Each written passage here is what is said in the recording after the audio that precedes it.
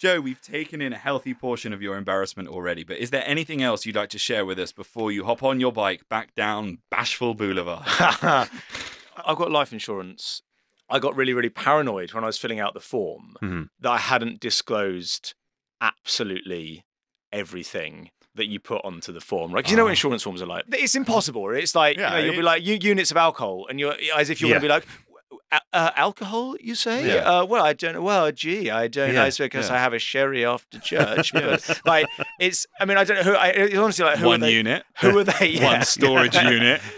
Like, honestly, A week. so to pass these forms, it honestly seems like you've got to be like Rupert Bear or something. Like, just that you haven't done anything. You've never been out. Yeah. I was working in this office at the time, and I ended up writing this kind of covering letter to because I had all these visions of like me dying, and then like the insurance company would find out that I hadn't told them something, and then they wouldn't pay out. It basically went, "Dear Sir, Madam, I, Joe Thomas, speak to a therapist, have genital warts, and have hemorrhoids. Yours faithfully, Joe Thomas." And then I was working in an office, and I sent it to the bloke on the reception desk and said, "Can you print this for me?" What? And he printed it. But then he came into the office and was like, "Has it come out?" And it hadn't come out the printer, and he was like, "Oh no." And he'd sent it to a different printer on the same network. And he didn't know where the printer was, so it's come out somewhere. And he was like, "I think I know where it is. There's our company has another building like across the road." So it's come out there. And I was like, "Could you just make sure no one reads it? Because it's a bit embarrassing. Because I've done the in-betweeners and stuff." And his way of sorting it out was he rung up and went, "Hello, something's just been printed out on the printer.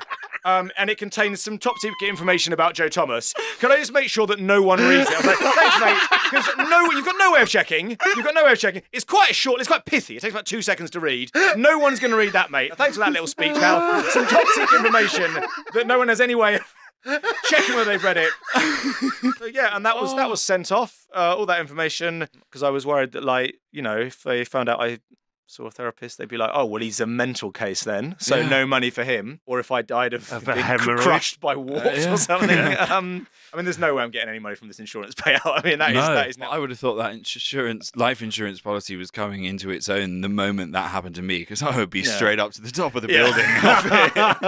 Yeah, exactly. Good luck and good night. No, I think that would actually be death by embarrassment. Death by embarrassment. You threw yourself off the top of the building, having announced to an entire office that you had genital warts, hemorrhoids. All the arse and penis stuff. All the arse and penis stuff, and then just the brain. Yeah. Are you all right? Yeah, I'm fine, apart from my, let me just check. Brain, arse, and penis. Everything else is fine. But you still sent it. And did they receive it? I think they did receive it. And what happened? I think they just were like, "Thanks for sending this." And it's all Then the guy that accidentally sent it there was like, "Okay, I'm just going to check that this printer situation has been sorted out. So I'm just going to send a test now." Right. P.S. I also am into a bit of pegging. Right. Print. No, it's still going through to the office. It's still gone. That is weird. Still being sent over the road. That's weird. We're going to have to get IT in here to look at this. Please, can you stop sending them my confessions? You're just going to leave your wife with no money and some warts. Listen, she's going to be straight on to the next guy. As if she's going to hang around mourning for me for the rest of, I would say, 2 months. Moving up. I would bloody love her to be widowed. There's the soundbite for the app. And also, as I say, speaking to a therapist, it's not a sign that you've got poor mental health, no more than going to a gym is a sign that you've got poor bodily health. It's actually, it's ridiculous. And actually, the whole industry is outdated. It's like, they need to update. It was a prison therapist, though, wasn't it? It was a prison therapist. Yeah. When I first moved to London, and I was living in a house share in Camden, and I met my housemate at the time, Scottish man. I'm going to name him. Name and shame. Michael Douglas. Okay. But not the Michael Douglas. Not the Michael Douglas. I think he was named before Michael Douglas became a thing. I don't know. And I met him like on Euston Road, kind of King's Cross way, for lunch. And then I said I was going to walk. I love walking. I said it's my favourite sport, walking. So I was walking down to Oxford Circus. So we met and then said goodbye to him. I was going to go down there. And it was when I was working for MTV, where literally all I wore was the same outfit, which was like this ripped little denim skirt that I got in Beyond Retro and a band t-shirt. Literally, that's all I wore for about 3 years.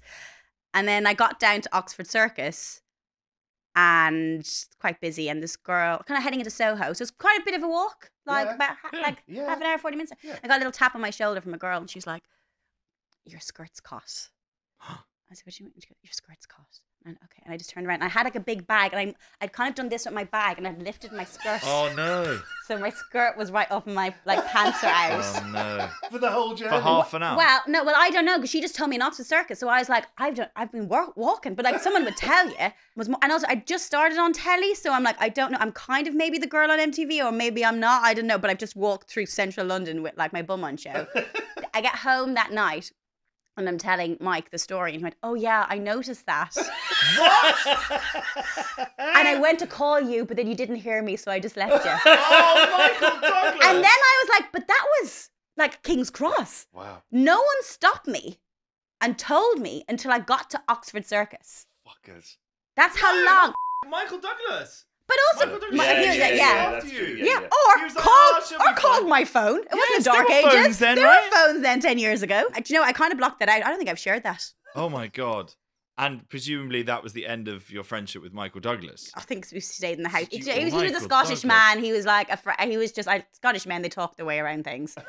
But then also Michael Douglas. I'm naming his whole name now. I got many a call at 3 a.m. from people going, "Do you know where this man lives? He says that you're his housemate," and then they have to send him home. So Michael Douglas, he's a fun character. And you gave them the wrong address. I gave them the wrong address. As I'm sorry, I don't know. payback. I don't know who Michael Douglas is. He didn't tell me my arse was hanging out at King's Cross Station. Real quick, I was once hung over from a night of buffoonery, and I left my jacket, my brand new jacket, in a bar. So I go back the next morning at like 10 a.m. And I'm like banging on the bar window and stuff, and I'm like, I see a guy. There's a guy working in there, and he's not helping me, and he's not answering the door. What the hell? It must have been some jacket. It was. I go around. I go back in. Or like I find a way in, like there's a door open in the bar. I go in and it's a stand-up of Captain Morgan. It's a cardboard stand-up of Captain Morgan. That's how hungover I was. Wow. And I did not find my jacket, but I said to my friend at the time, I'm like, I'm not leaving here without a coat. And I just grabbed somebody else's coat and left. Wow. It was some dirty stuff. But thankfully there were no witnesses other than Captain Morgan, who kept his silence. You were probably so drunk the night before you'd had a full conversation with the stand-up of Captain Morgan as well. Bar manager would have been like, you were gnawing his ear off for about half an hour last night. I thought I converted him to Christianity. Come to find out he's pretty atheistic, I think. Yeah. Hey, come on, Captain. We're going back to the mine for some afters. Are you coming with us? You're so boring. He doesn't say anything, this guy. He's so lame. We pick my jacket up and bring it with you. Oh, too good for everyone, Captain Morgan, because I'm in an advert. You think I can't lift my leg up onto a chair? I can. Oh, no, I can't. No, I can't.